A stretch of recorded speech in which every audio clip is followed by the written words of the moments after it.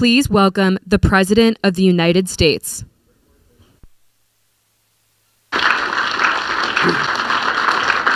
Thank you, thank you, thank you. Welcome to Washington. Fellow leaders, friends, for 944 days, Putin has waged his vicious onslaught against Ukraine. For 944 days, Ukrainian people have stood unwavering, unbroken, and unbowed. Today, we're launching a joint declaration of support for Ukraine, recovery, and reconstruction to make it clear we stand with Ukraine, now and in the future. That starts on the battlefield. I'm determined to ensure that Ukraine has what it needs to prevail in its fight for its survival. Tomorrow, I will announce a series of actions to accelerate support for Ukraine's military. But we know Ukraine's future victory is about more than what happens on the battlefield. It's also about what Ukrainians do to make the most of a free and independent future, of which so many have sacrificed so much. With this declaration, over 30 countries and the European Union have made important commitments. First, as Ukraine continues to make necessary reforms to fight corruption, we're committed to providing Ukraine with the resources it needs to build back stronger than it was before. Folks, it's no secret, Russian attacks have caused significant damage to Ukraine.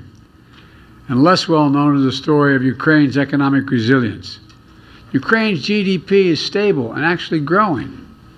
Ukraine's defense industry, forged in the fire, is 6 times larger than it was a year ago. And Ukraine is now exporting almost as much grain as it did before the war, feeding people and the world once again. Ukraine's economy is resilient, and together we can help Ukraine go from economic resilience to economic revival. Second, we commit to hold Russia accountable for the damage it has caused. This builds on a historic effort by the G7. Back in 2022, 2 days after Russia's invasion, members of the G7 and the EU worked together to freeze $280 billion in Russian central bank funds outside of Russia. This summer, at the G7, the United States and our partners reached a decision to unlock $50 billion from the proceeds of those frozen assets to put that money to work for Ukraine as it rebuilds and recovers its economy. Today, we reaffirm that with all our respective countries and legal systems, Russia's sovereign assets will be immobilized until Russia ends its aggression and pays for the damage it's caused. Finally, we're committed to coordinate closely through efforts like the Ukraine Donor Platform, so we can make sure that each dollar goes as far as possible, reinforcing one another instead of duplicating work. Let me close with this. This war has shown the Ukrainians can do anything they set their minds to. Today, we show the Ukrainians you're not alone. You're not alone in this fight. You're not alone in the reconstruction that comes after. Ukrainian people have fought and died to win a future of freedom and independence. Mr. President, we all stand by your side to help Ukraine make the most of it. Thank you all very much.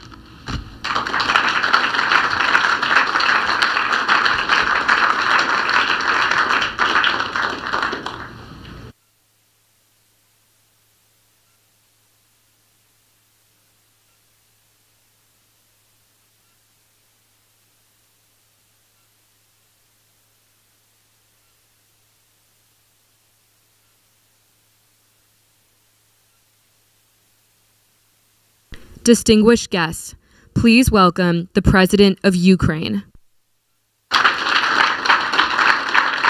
Thank you so much, dear President Biden, dear leaders, dear our friends. I'm grateful to all of you for your unity in protecting lives.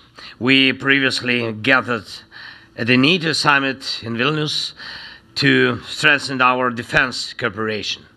We do value the G7 Security Declaration and the 26 bilateral security agreements, which fortify us all.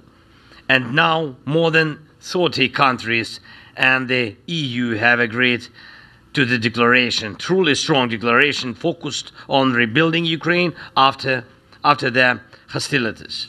This is a shared commitment to help rebuild Ukraine and support our path to the EU. It involves coordinating recovery efforts through the Ukrainian donor platform, ensuring that our joint ideas become a reality. And it's crucial that this support becomes tangible this year. That's why additional financing resources are planned by the end of the year, with access to 50 billion in immobilized assets from the aggressor state, Russia, which brought this war upon us. This reflects our shared vision of life. We protect people, and we ensure that people have the opportunities to live. And it is absolutely justified that those who help us withstand now will be the first to benefit together with Ukraine from the large-scale reconstruction. Security and prosperity are tightly intertwined, and one cannot exist without the other. Sadly, throughout history, wars have too often shattered the destinies of generations, lasting a few years but poisoning lives for decades. Together we can prevent this now. We must not leave behind ruins that would spread resentment and bitterness after this war.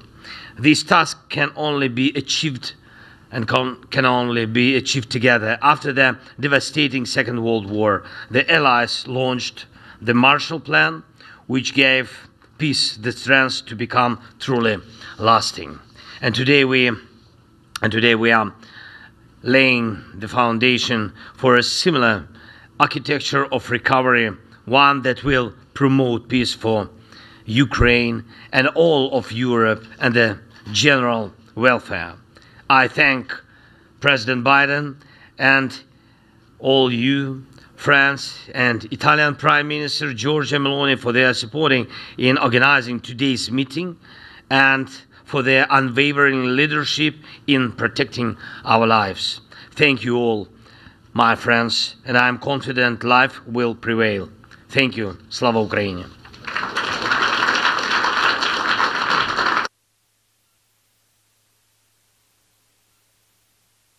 Distinguished guests, please welcome the President of the European Commission.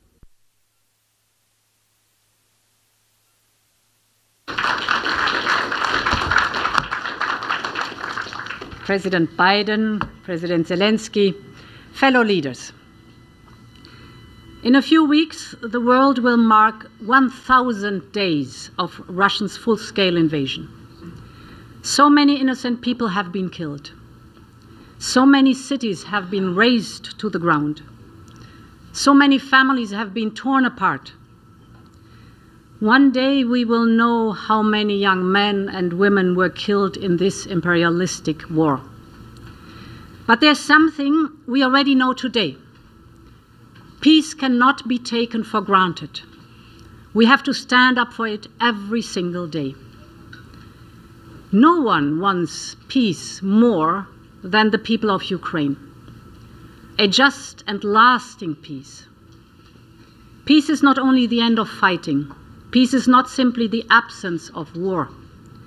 Peace is a settlement that makes war impossible and unnecessary. We must put Ukraine in the strong condition of negotiating such peace. And this is why the integration of Ukraine in the European Union is for us at the heart of our peace efforts. Putting Ukraine in a strong position is also about the economy. The G7 partners in Puglia announced the $50 billion loan to Ukraine, and I'm pleased to confirm that Europe will be providing up to 35 billion euros. This loan will be repaid by the windfall profits of the immobilized Russian assets. In other words, it is Russia who pays for the damages it caused. And Volodymyr, today you described how Russia tries to plunge Ukraine in the dark by massively targeting your energy infrastructure. Rest assured, together with our partners, we are repairing, reconnecting, and stabilizing the energy supplies. There is light for Ukraine. And allow me to share a last thought with you. We can never match the sacrifices the Ukrainian people are making every day to stay free and independent. But what we can do, stand by their side and build a common future. 5 days ago, I was in Kyiv and saw several startups, and it was really touching. Despite the war, Ukraine is blessed by the daring entrepreneurial spirit of its young people. Ukraine is becoming one of Europe's most digitized economies. Macroeconomic conditions are stable. Inflation is under control. But most importantly, Ukraine is actively reaching out to the world with its peace formula. And this is what the brave people of Ukraine deserve: a just and lasting peace. Thank you.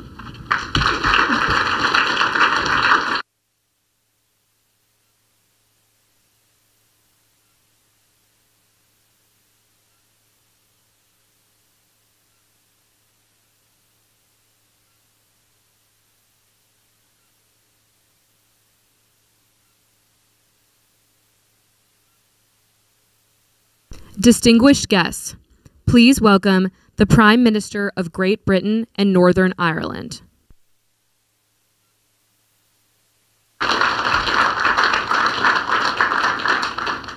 Thank you, President Biden and President Zelensky. It is important that we meet here today as the world comes together for the General Assembly, because this group is united in its determination to stand up for the UN Charter in Ukraine. Russia's invasion is against everything the UN stands for, so it must be met with strength. International law must be upheld. None of us want this war, and no one wants to put it an end more than Ukraine. But so long as Putin continues this aggression, we will support Ukraine to defend its land and its people. That is why the UK has committed to provide £3 billion in military aid every year for as long as it is needed. And it's why we're investing in Ukraine's defence industry. We must redouble our efforts to help Ukraine push back and show Putin he cannot win this illegal war. At the Swiss Peace Summit this year, 89 countries came together to say that Ukraine's right to territorial integrity must be the basis of any sustainable peace settlement, and that has to be our starting point. And our commitment goes far beyond military aid. We're providing help for communities on the front line, help for energy infrastructure, recovery and reconstruction, from everything from solar panels on hospital rooftops to generators in Kharkiv and Odessa. We will deploy over £480 million of loan agreements for the World Bank lending before the end of the year to support the economy and vital public services, keeping schools and hospitals open. We're working also with the G7 to deliver that additional $50 billion from the profits generated by frozen Russian assets, because Russia must pay for Ukraine's recovery. Like everyone here today, I want to see Ukraine thrive as a strong, modern, prosperous European nation. And so I say again, we're in this for the long haul. Thank you all. Slava Ukraini.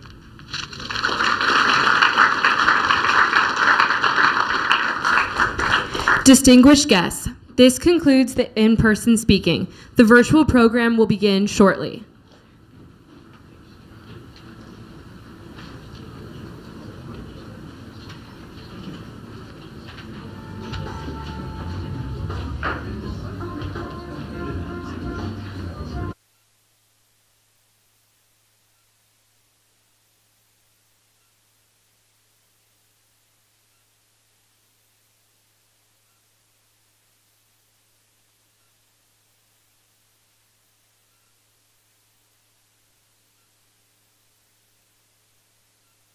Distinguished guests, please welcome the Prime Minister of the Italian Republic.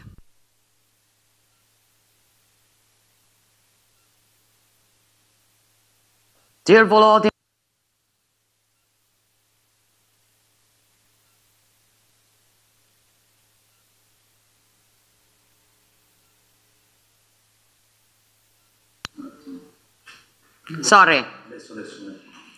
Good evening, dear Volodymyr, dear Joe, dear colleagues. For 943 days, the Ukrainian people has been reminding us of what it means to believe in and fight for their own freedom. And our cohesiveness has secured Ukraine the support it needed. This is a value to be protected if we want to restore peace in the heart of Europe. We have all done our own part, both at bilateral and multilateral level, and it is now necessary to increasingly systemize our efforts. The joint declaration adopted today, promoted by Italy as G7 presidency and joined by many, pushes this very direction. We as Italy signed the security agreement and adopted up to the 9th package of military aid. We have focused on air defense and are now going to deliver the second SAM-T battery.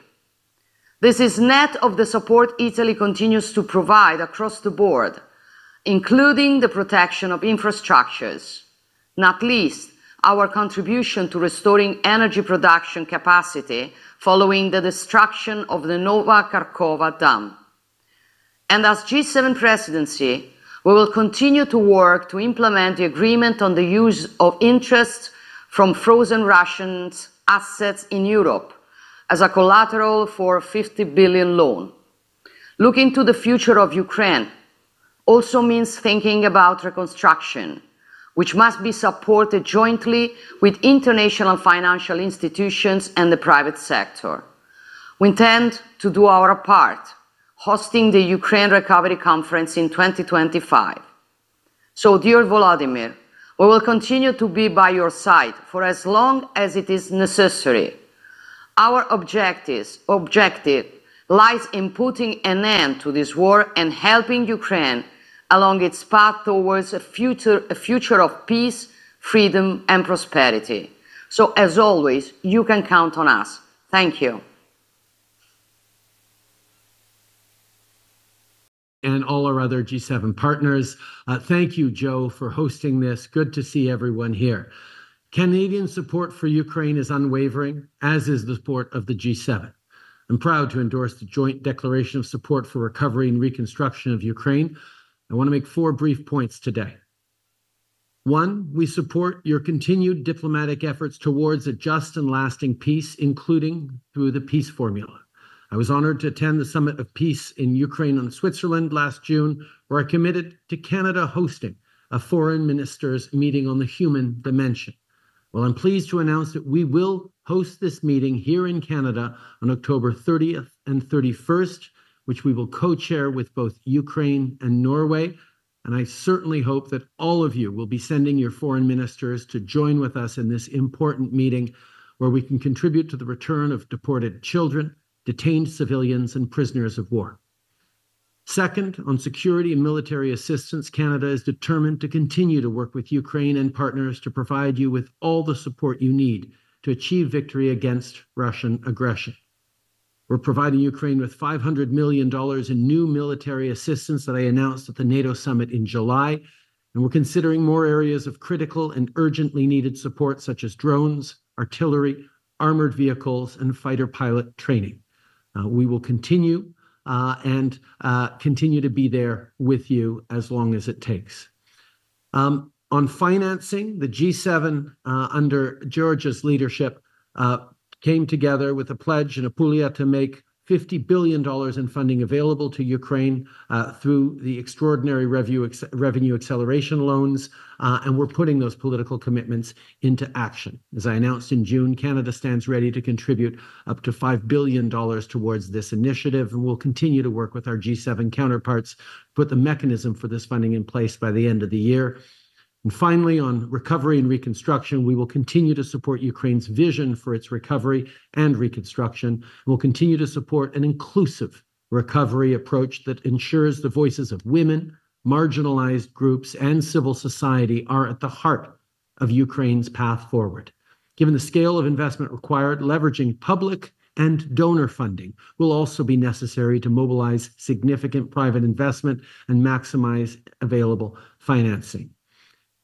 As Canada takes on from the tremendous leadership that Georgia showed at the G7 this year, we take on the G7 presidency next year, and we will continue to make sure we are all delivering on our commitments to support Ukraine in its long-term self-defense, resilience, and reconstruction needs.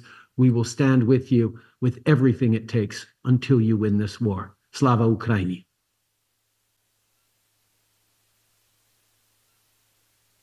Distinguished guests, this concludes the virtual speaking program.